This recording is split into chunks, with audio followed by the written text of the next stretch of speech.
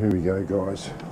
Stripping a golf club to replace the shaft. Or to do a number of things, actually. Start with removing the head. Paint stripper. This is KZG TRS that I'm replacing the shaft in for myself. This isn't part of the set that I'm rebuilding for Jake. This is for me.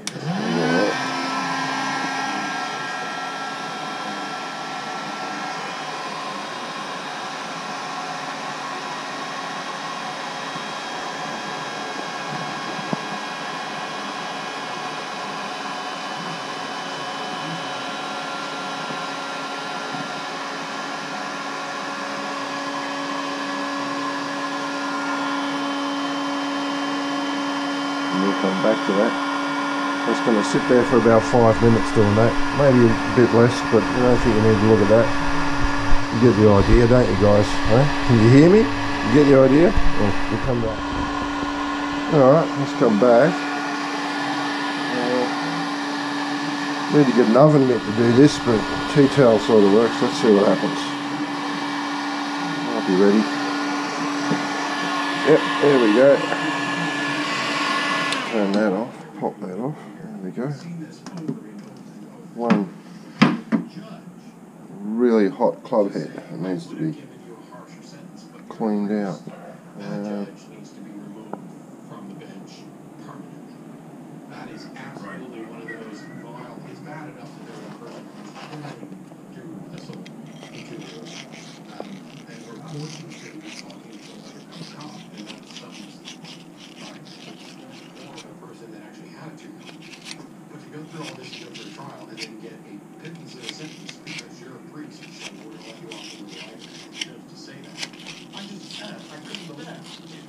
And get all that glue that's really soft right now out there as quickly as you can. Wire brush does a really good job getting the big stuff out.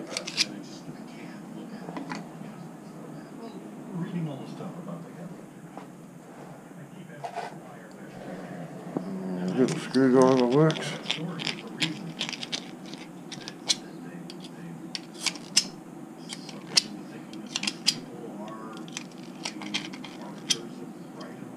That's pretty good.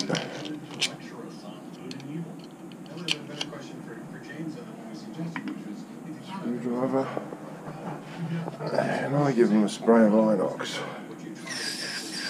Steam coming out of there. The Inox gives it a good clean.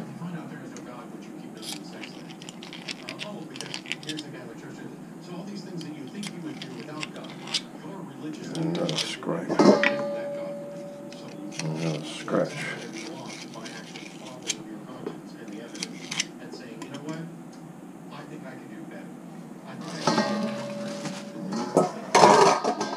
That's somewhere it's not going to burn anything because that's hot. And here we go. Do the same thing. I'm not going to use this shaft again, so let it get stuffed. So that's how you remove a head.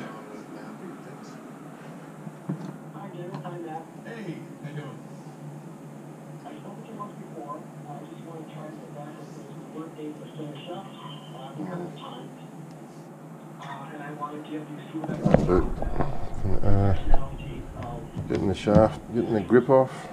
Since you're a former atheist, you want to talk about the irrationality of naturalism because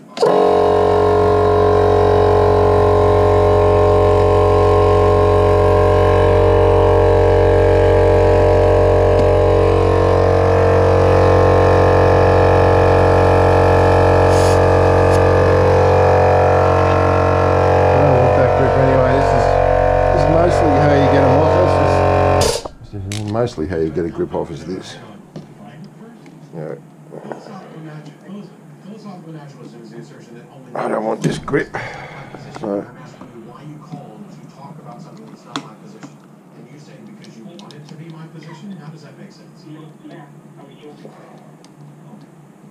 I want to use this as a topic to demonstrate how rationality works in terms of dualism.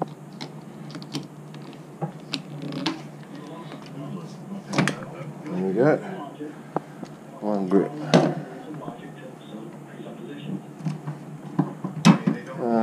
I might sell that shaft.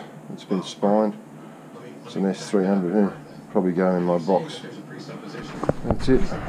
We'll come back to gluing clubs together and stuff later. Hey, welcome back, spew tubers, fellow spew tubers, golfers, golf nuts. I'm cleaning up some old shafts of mine. Not old shafts, actually. Well, they are. They're getting on 10 years old, I suppose. But they've been sitting around and they're getting some new heads fitted to them. I'll show you. I'll go in here and grab one.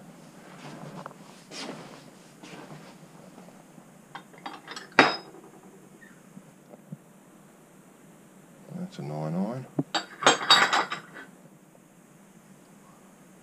4-iron. Let's have a look at the 4-iron. I've got a bird around here somewhere. I don't want to step on him. Okay, so that's a Mizuno head, stamped and numbered, MP68, second hand. My son picked these up on eBay. eBay's a good place for golf clubs. Look at that, there's not a ball mark on that face. This club, there's bag chatter, so they've been hanging around in a shop for a while. So those heads are getting fitted to these shafts. Cleaning them up, that head can stay there for now. So I'm taking these old ferrules off, stripping this old tape, ensure it, yeah. So here we go. I'll show you how I'm going to do this. Paint stripper, custom bent nozzle on the end. Good luck finding that. Here's what it is. Paint stripper, we stick that over the top of the ferrule like that. I'll loosen that off. And you can see you need something like that to hold your shaft, golf shaft. Nice, there you go. Melted off, flicked off. There we go. Get that up out of the way. That's still steaming hot. That's gone. Clamp that back down. Actually, open that up a bit. I can turn this. Just check that's clean as a whistle. Nothing in there. Usually with my glue, I get glue up inside in there. I think I might cut that down a bit. I don't like that. This didn't have it. Didn't need it. Okay. Now, back up here. Clamp that back in place once again. Loosen it off a touch once again. Take the paint stripper, gently heat the tape. I know this tape, I put this tape on, this is just masking tape, 2 inches wide, put on lengthways and wrapped. I think it might be about 3 wraps. I used to have 3 wraps on my grips in these days, when I did this, maybe more. But heat it up just enough to get the shaft hot and melt the glue. Okay, don't want to overdo it. Try that. Take the box knife to it. Feels okay. I'll give it a go.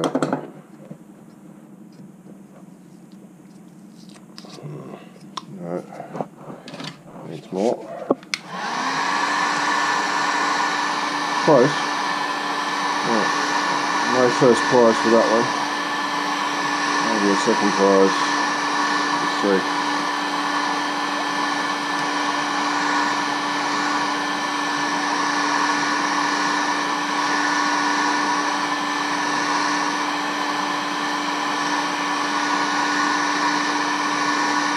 And apart from the fact that it gets a bit smelly, burning it isn't really a problem. You just don't want to spend hours and hours and hours cutting it and stripping it off. This is a quicker way of doing it. Sometimes it isn't, as you can see. Sometimes it's just still just as nasty as ever.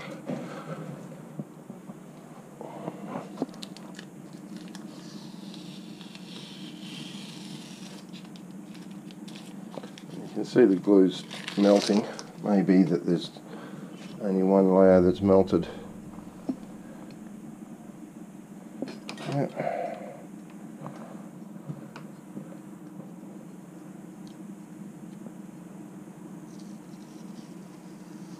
And just peel it back gently, and with a bit of luck, most of it will come away, glue and all. Okay. Not bad. But put that shit straight in the bin, it sticks to everything because the glue's reactivated basically. And pull that out of there, peel that back. Once again, off there. Not only is it reactivated, but it's generally more effective than it was before. Can of this shit, Inox. Places, protects, penetrates, lubricates. It's a bloody good cleaner. I use this on electrical stuff and this sort of shit.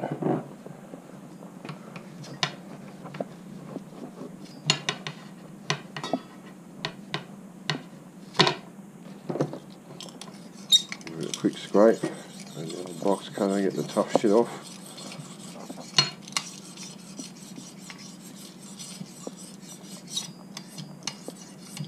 Okay.